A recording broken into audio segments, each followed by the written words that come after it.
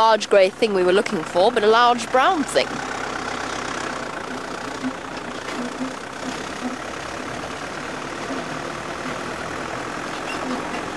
The wonderful thing about termite mounds, though, is that they give us a very different perspective on the animals that we see. Don't go running off now, boy.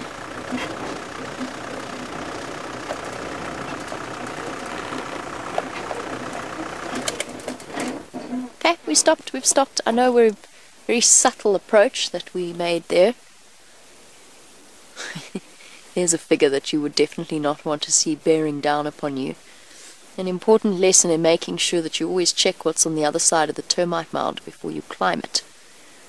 Because you never know what you might encounter on the other side. And a grumpy buffalo bull is definitely high up on the list of encounters one would like to avoid on a Sunday morning.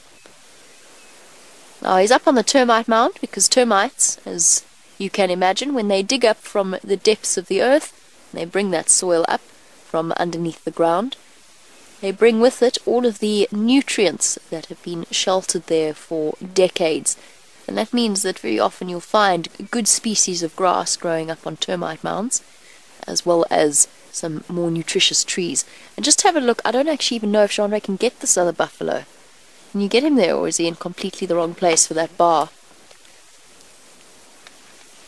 Things are a bit more tricky on our makeshift Mahindra. Here we go, just look at this. Buffalo are by nature bulk grazers. In other words, they eat grass. Although, in times like these, their digestive systems just have to learn to cope with other things. In this case, a weeping wattle tree, which actually on its own is not even all that nutritious, and it just goes to show how desperately these animals are fighting for survival at this point. Even if that includes changing their diet, not completely, but certainly supplementing. And it's not often you get to see a buffalo's tongue coming out and wrapping around tree leaves. That's because in general they don't eat them. They might, even in summer, nibble on the odd apple leaf, but it's very rare to see a buffalo targeting quite so enthusiastically a tree rather than a patch of grass. But then who can blame him? Because I'm not sure I would want to snack on the grass in its current state.